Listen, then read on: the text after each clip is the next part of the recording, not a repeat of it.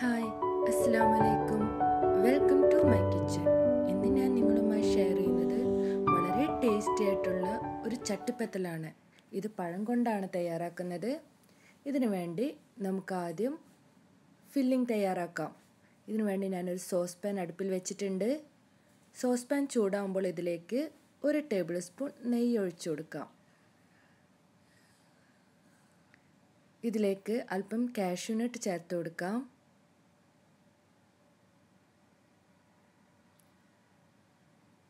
Cashew nut ഒന്ന് fry ആയിക്കോട്ടെ. ഇത് ഫ്രൈ ആയി വരുമ്പോഴേക്കും ഇതിലേക്ക് നമുക്ക് അല്പം കിസ്മിസ് ഇട്ട് കൊടുക്കാം. മീഡിയം ഫ്ലെയിമിലിട്ടാണ് ഇത് കുക്ക് ചെയ്യേണ്ടത്. ഇപ്പോൾ കാഷ്യൂം കിസ്മിസും നന്നായി ഫ്രൈ ആയി വന്നിട്ടുണ്ട്. ഇത് നമുക്ക് മാറ്റിയതിന് ശേഷം പഴം ചേർത്ത് കൊടുക്കാം. 2 പഴുത്ത നേന്ത്രപ്പഴമാണ് ഞാനിവിടെ ചേർത്തിട്ടുള്ളത്. ഇതുപോലെ അരിഞ്ഞിട്ട് ഇട്ട് കൊടുക്കാം.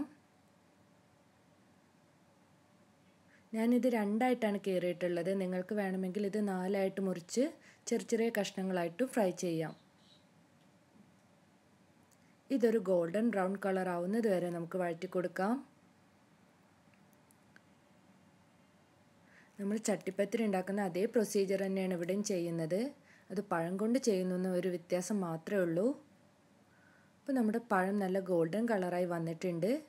ഇത് നമുക്ക് മാറ്റാം. ഇനി ഇതിലേക്ക് നമുക്ക് അല്പം നെയ്യ് കൂടെ ചേർത്ത് കൊടുക്കാം. അടുത്തതായി നമുക്ക് തേങ്ങയും പഞ്ചസാരയും ഒന്ന് വറുത്തെടുക്കണം. ഇതിനു വേണ്ടി ഞാൻ 2 കൈപ്പിടി തേങ്ങയാണ് ചേർത്തിട്ടുള്ളത്. ഏകദേശം ഒരു 1/4 കപ്പ് തേങ്ങ ഞാനിവിടെ ചേർത്തിട്ടുണ്ട്. ഇത് നമുക്ക് ആദ്യം ഒന്ന് നന്നായിട്ട് ഇളക്കി കൊടുക്കാം.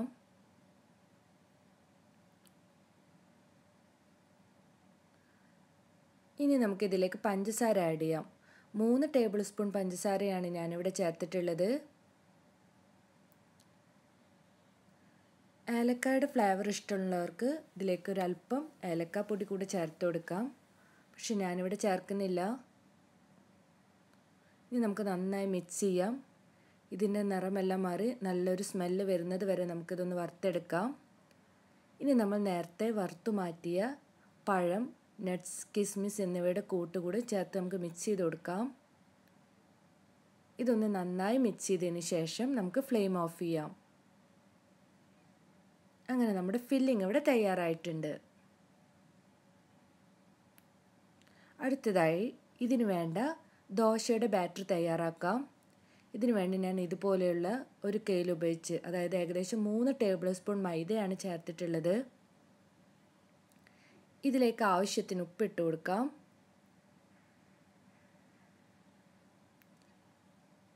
ആവശ്യത്തിന് വെള്ളം കൂടെ ഒഴിച്ച് നല്ല ലൂസ് ബാറ്റർ ആക്കാം. തിന്നായിട്ടുള്ള ദോശയാണ് തയ്യാറാക്കേണ്ടത്. 5 മുതൽ 6 ദോശ വരെ ഈ ഒരു അളവ് വെച്ച് നമുക്ക് തയ്യാറാക്കാം. അല്പം കൂടെ വെള്ളം ചേർത്ത് നമുക്ക് നന്നായിട്ട് കട്ടയൊന്നും കൂടാതെ ഇളക്കി കൊടുക്കാം. ഇതിലേക്ക് ഞാനൊരു 1/2 ടീസ്പൂൺ പഞ്ചസാര കൂടെ ചേർക്കുന്നുണ്ട്. ഇതൊരു സ്വീറ്റ് ഡിഷ് ആയത് കാരണമാണ് ഞാനിത് ചേർക്കുന്നത്. ഇനി നമുക്ക് നന്നായിട്ട് മിക്സ് ചെയ്ത് കൊടുക്കാം. ഇതുപോലെ നല്ല ലൂസായിരിക്കണം നമ്മുടെ ബാറ്റർ. ഇനി നമുക്ക് ദോശ തയ്യാറാക്കാം. ഇതിനു വേണ്ടി ഞാനൊരു സോസ് പാൻ അടുപ്പിൽ വെച്ചിട്ടുണ്ട്. അല്പം നെയ്യോ അല്ലെങ്കിൽ ഓയിലോ തേച്ച് കൊടുക്കാം. ഇനി നമുക്ക് ഓരോ ദോശകൾ വളരെ തിന്നായിട്ട് ചുട്ടെടുക്കാം.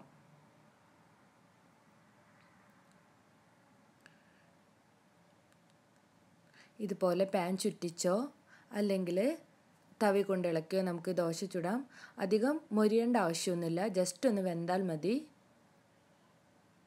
ഇതുപോലെ നമുക്ക് ഓരോ ദോശകളായിട്ട് ചുട്ടെടുക്കാം. ഇതുപോലെ തവി ഉപയോഗിച്ചിട്ട് നല്ല ദോശ പോലെ ഇളക്കി കൊടുത്താൽ മതി. എല്ലാം ഒരേ അളവിലാവാൻ പ്രത്യേകം ശ്രദ്ധിക്കണം. എന്നാലാണ് നമ്മൾ ചട്ടിപ്പത്തിരി നല്ല പെർഫെക്റ്റായി കിട്ടുകയുള്ളൂ. അടുത്തതായിട്ട് നമുക്കിതിലേക്ക് വേണ്ട എഗ് ബാറ്റർ തയ്യാറാക്കാം. ഇതിനു വേണ്ടി ഞാനിവിടെ 2 മുട്ടയാണ് എടുത്തിട്ടുള്ളത്.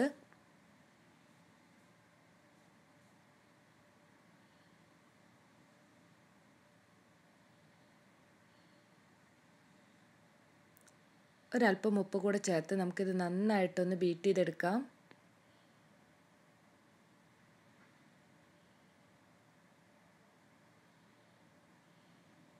നന്നായി ബീറ്റ് ചെയ്തതിന് ശേഷം ഇതിലേക്കൊരു 2 ടേബിൾ സ്പൂൺ പാൽ കൂടെ ചേർത്ത് കൊടുക്കാം. വീണ്ടും നമുക്ക് നല്ലതുപോലെ ബീറ്റ് ചെയ്തെടുക്കാം. ഇനി നമുക്ക് ചട്ടിപ്പത്തൽ തയ്യാറാക്കാം. ഇതിനു വേണ്ടി ഇതുപോലെ ഒരു അടിക്കട്ടിയുള്ള പാത്രം എടുക്കാം. ഞാനിവിടെ നോൺ സ്റ്റിക്കാണ് എടുത്തിട്ടുള്ളത്. ഇതിന് പകരമായി കുക്കർ വേണമെങ്കിലും എടുക്കാം. ഇത് നന്നായിട്ട് ഓയിലോ നെയ്യോ ഉപയോഗിച്ച് നന്നായിട്ട് നമുക്ക് ഗ്രീസ് ചെയ്തെടുക്കാം. ഈ സമയത്ത് ഫ്ലെയിം ഓൺ ചെയ്യരുത്. എല്ലാം സെറ്റ് ചെയ്തതിന് ശേഷം മാത്രമേ തീ ഓൺ ചെയ്യാവൂ. ഒരു ദോശ എടുത്ത് നമ്മുടെ എഗ് ബാറ്ററിൽ മുക്കിയതിന് ശേഷം ഇതുപോലെ നമുക്ക് വെച്ച് കൊടുക്കാം. ഞാൻ ഇതിലാദ്യം എഗ് ബാറ്റർ മുക്കാൻ മറന്നു പോയിട്ടുണ്ട്. അതിനു പകരമായിട്ട് ഞാൻ ചെയ്യുന്നത് നിങ്ങൾക്ക് കാണിച്ചു തരാം. ഇനി നമ്മുടെ ഫില്ലിംഗ് ഇതിലേക്ക് ഇട്ട് കൊടുക്കാം.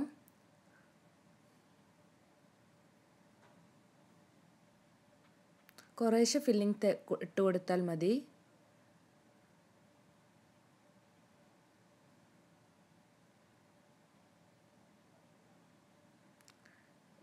ഇത് ഞാൻ ദോശയിൽ മുട്ടയുടെ ബാറ്ററിൽ മുക്കിയിട്ടില്ല. അത് കാരണമാണ് ഇങ്ങനെ ഒഴിച്ചു കൊടുക്കുന്നത്. ഇല്ലെങ്കിൽ ആ അടിയത്തെ ദോശ ഇതിനോട് സെറ്റായി വരില്ല.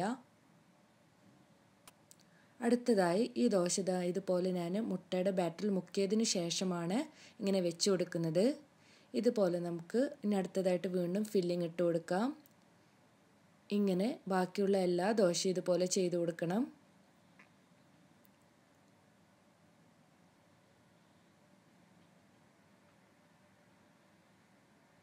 ഇങ്ങനെ ഓരോന്നായിട്ട് മുട്ടയിൽ മുക്കിയതിന് ശേഷം നമുക്ക് വെച്ച് കൊടുക്കാം. മുകളിലായിട്ട് ഫില്ലിംഗ് ഇട്ട് കൊടുക്കാം.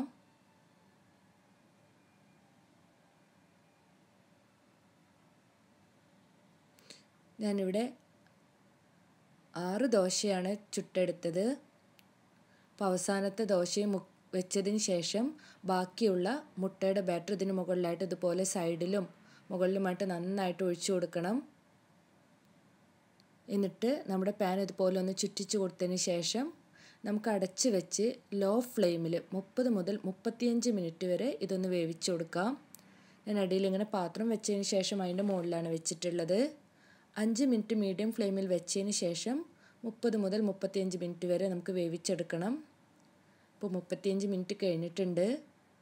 നമ്മുടെ ചട്ടിപ്പത്തലിൻ്റെ ഒരു ഭാഗം ഇവിടെ തയ്യാറായിട്ടുണ്ട്. ഇത് നമുക്ക് പതുക്കെ ഒന്ന് ഇളക്കി കൊടുക്കാം. നല്ലതുപോലെ വിട്ട് വന്നിട്ടുണ്ട്. ഇനി നമുക്കിതൊന്ന് ഫ്ലിപ്പ് ചെയ്യണം. ഒന്ന് മറിച്ചിട്ട് കൊടുക്കാം. ഇതുപോലെ ഇങ്ങനെ അടപ്പിലേക്ക് തന്നെ മറിച്ചിട്ടാൽ മതി. അതിന് ശേഷം വീണ്ടും നമുക്ക് ചട്ടിയിലിടണം.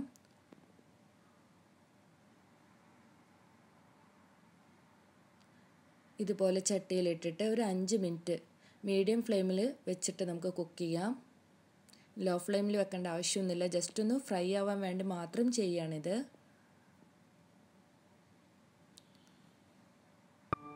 അങ്ങനെ വളരെ ടേസ്റ്റി ആയിട്ടുള്ള നമ്മുടെ സ്വീറ്റ് പഴം ചട്ടിപ്പത്തിരി ഇവിടെ തയ്യാറായിട്ടുണ്ട്.